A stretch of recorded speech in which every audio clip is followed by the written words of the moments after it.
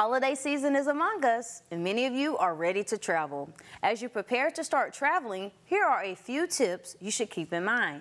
First things first, check the weather forecast to see what conditions will be like while you are in that city.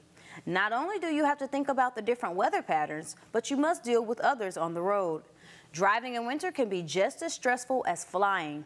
The last thing you will need is for your vehicle to break down. Get a quick checkup on your vehicle so you don't run into that problem.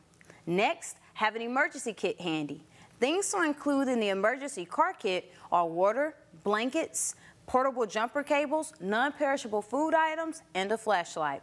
Now, if you plan to travel by plane, it is smart to choose a direct flight into the city which you plan to visit.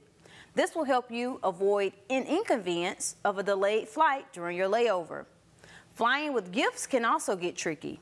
So if you are flying with holiday items, leave them unwrapped. Otherwise, if your wrapped gift raises any red flags with TSA, they will be forced to unwrap it at security. Oh, and another thing, pack your gifts as a carry-on so you don't risk losing the checked bag at the airport. And finally, always have a backup plan in case things go wrong. Perhaps purchasing travel insurance won't hurt.